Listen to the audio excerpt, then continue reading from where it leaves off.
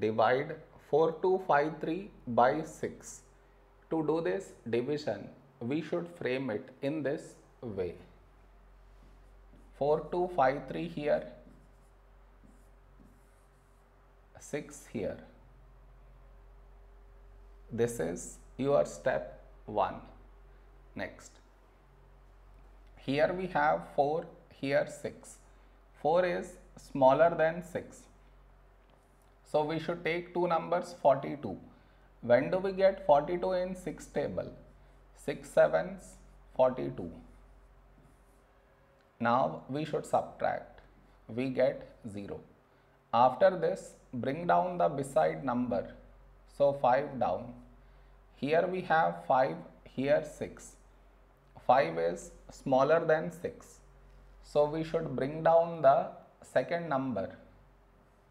And the rule to bring down second number is put 0 here, then only we can bring down this number. So 53. A number close to 53 in 6 table is 6 8s 48. Now we subtract. We get 5. No more numbers to bring it down. So we stop here.